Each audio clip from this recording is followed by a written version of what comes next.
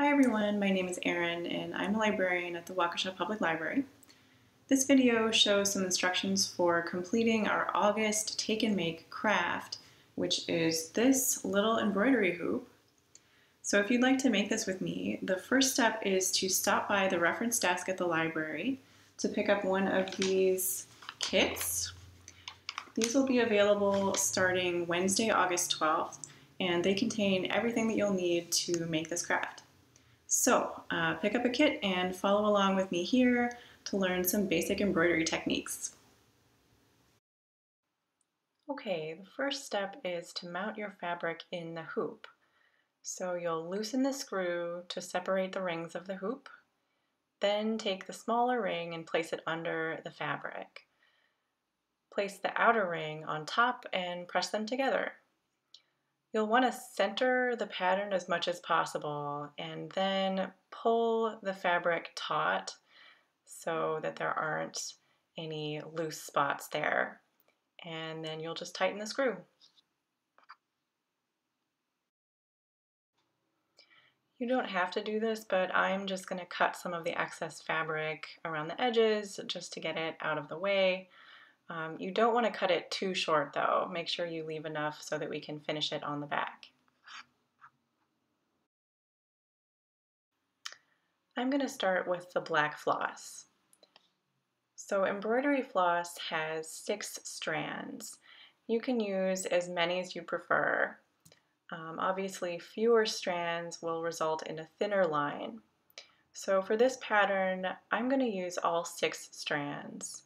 And I like to do this by first cutting a length of floss and then dividing it into 2 lengths of 3 strands each.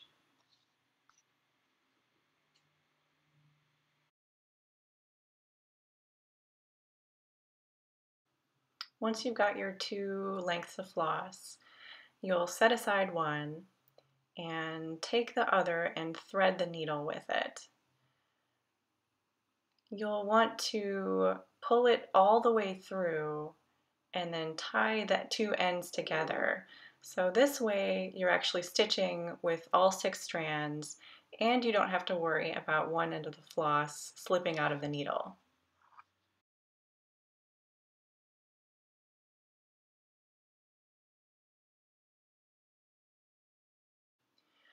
We're going to fill in most of the pattern using the back stitch. This is a fundamental embroidery stitch that's great for outlines. You can see here that I've already done part of the pattern, but I've used the same stitch that I'm going to show you. So to do the back stitch, you'll poke the needle through from the underside of the fabric at a point ahead of where the line starts, and then go back through the fabric at the start of the line. You'll come back up ahead of the stitch that you just made and then go back down through where you came up for that last stitch. This is a little hard to verbalize, but hopefully you can see how it works here. Really, you just keep doing that. You come up ahead and go back at the point that you last came up through the fabric. You go ahead and back and ahead and back. Just make sure that you're always pulling the thread all the way through. The size of your stitches doesn't really matter. You'll just want to make sure and keep them consistent.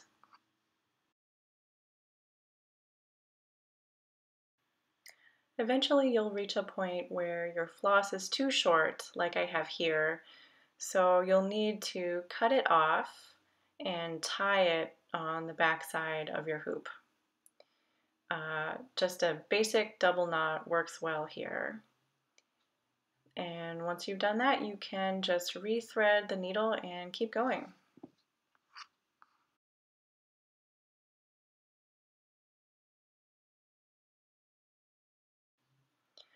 Okay, so at this point I've outlined the pattern with the back stitch in black, and I'm going to switch to using the green floss for the rest of the pattern. First, I'm going to use the back stitch for the stem of the plant, and then I'm going to use the satin stitch for the leaves. Satin stitch is the stitch you're going to use for filling in areas of color. Really, it's just a bunch of parallel straight stitches that are close together. I'm also going to use this stitch to fill in some of the lines on the leftmost book spine.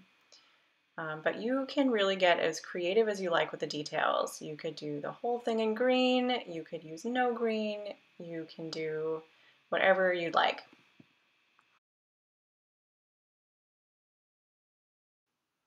When you're all done stitching, you can finish the hoop in a few ways. The easiest way is to do what I've done on the right here, which is to trim the fabric to about a ½ inch around the edges and then use glue, hot glue or any other kind of craft glue, just to stick it to the inner ring of the backside of the hoop. But if you don't have glue, I'm going to show you another way to finish the hoop. So you'll want to trim the fabric all the way around, thread a needle with floss, and then run a loose stitch around the perimeter of the fabric about a ½ inch from the edge. When you've gone all the way around, you'll pull the ends of the floss taut to cinch the fabric and tie.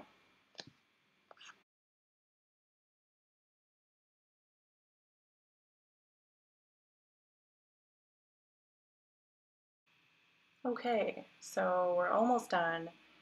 The last step here is to remove any areas of the blue fabric pen that might still be showing through. It's a little hard to see here, but you might have some areas that you want to get rid of. And to do that, I'm just going to use a Q-tip with some water and just dab it away. And once you've done that, we're all finished. Okay, I hope you enjoyed this craft. If you share a picture of your finished hoop on social media, we would love to see it. You can tag the library or you can use our hashtag, which is WPLSRP20. That stands for Waukesha Public Library Summer Reading Program.